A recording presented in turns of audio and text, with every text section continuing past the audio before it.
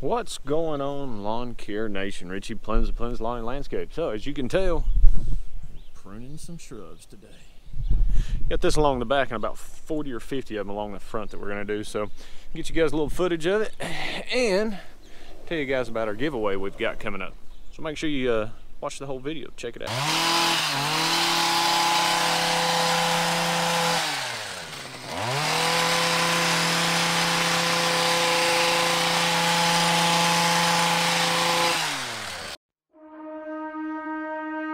The back and forth has got me so messed up.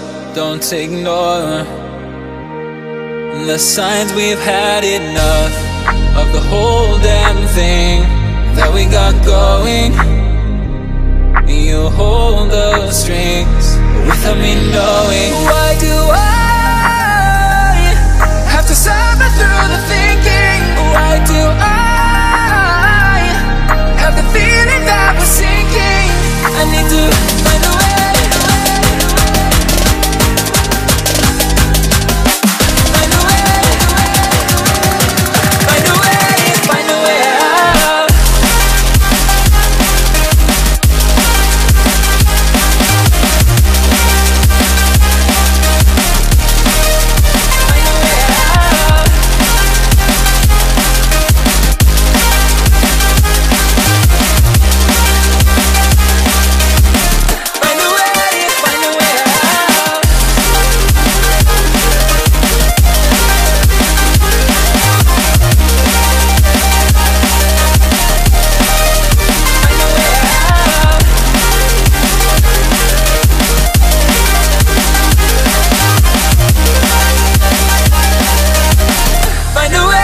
Find a way out. What's all this for? It's got me turned around, but I can't ignore the feelings that I found in this whole damn thing that we got going.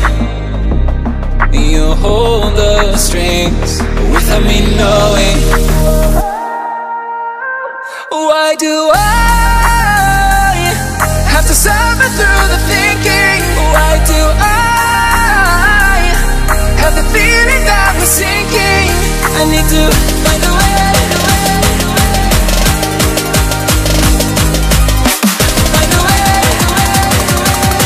find a way, find a way out.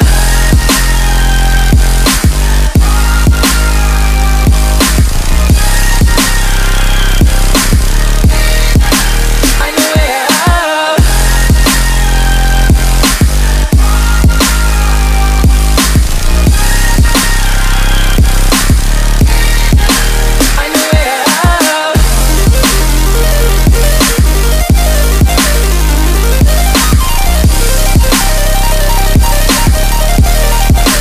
Find a way out.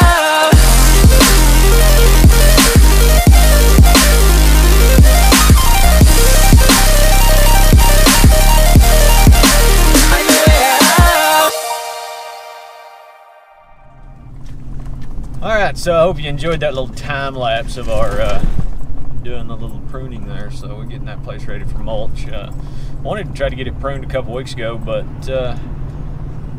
if you guys watched my last video, you notice how we were in a drought, real bad drought there. We hadn't had rain in about 6 or 7 weeks, and everything was just dying, and it was just choking it out. Fortunately, that lawn is irrigated, so it stayed pretty green, but didn't want to. We were kind of holding off pruning any of the shrubs, just simply we wanted to make sure that it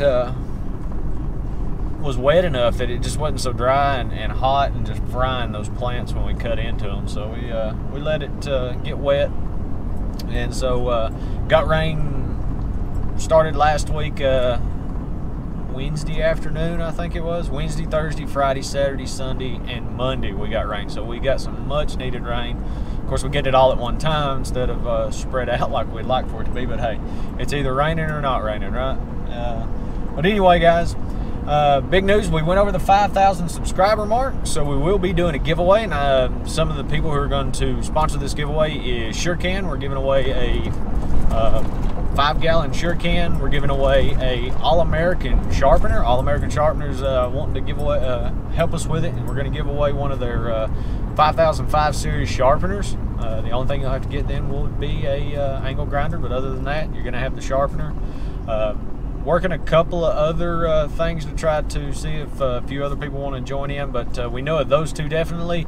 And we're also going to be giving away a flag. So one of the rustic wooden flags you guys have seen me make in the past, we are going to give one of those away too. It seems like that's a big thing everybody likes to get, so we're going to give one of those away as well. Details as far as how you can win this giveaway. Number one, you need to be a subscriber. We need you to be a subscriber. If you're not a subscriber, then, you know, I can't really give it to you. So, you know, if you're going to support the channel, I want to support you guys and give back to you. So, we're going to give away that stuff. Make sure you're a subscriber to the channel. Leave me a comment in this video down below. Leave me a comment. Let me know you want in on this. Everybody that comments and is subscribed, make sure you give it a thumbs up. If you don't like it, thumb it down twice. So that way you guys can get in on it. And also, if you ain't following us on Instagram, check us out on Instagram. Go over and follow us on that Plemons Lawncare on Instagram. Follow us over there as that's growing too. I think we're a little over 5,300 followers now on Instagram. Still got Waylon with me. Waylon's still working. He's over here about ready to fall asleep. I think I wore him out today. We're at about 10 hours right now. We still got about 4 or 5 more to go, so he's probably gonna have to have someone come pick him up and take him home. He's gonna be tired. So, but anyway, another thing I want to talk to you guys about.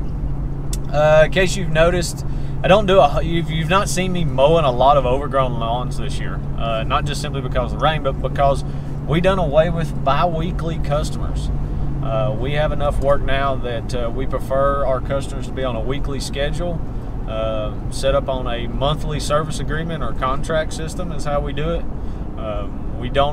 We quit offering one-time mows. You get that phone call, people are like, hey, can you come mow it? My mower's broke down. I'm sorry, we don't offer that. And it doesn't work for me. Not saying it don't work for you guys, but it doesn't work for me simply because we have a very busy schedule week in and week out.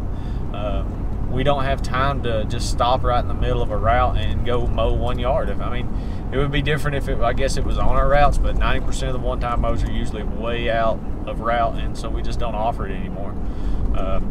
So do you guys offer service agreement or contracts for year-round customers on a weekly basis? Or do you guys still do the pay me as I come, no contracts, none of that kind of deal? Reason why we offer that is simply because we want all of our customers on a service agreement.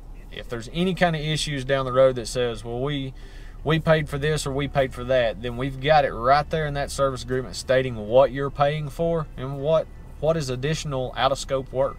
You know, there's always going to be that additional stuff that people want, and that's totally fine to do that extra work for them, but you gotta bill accordingly.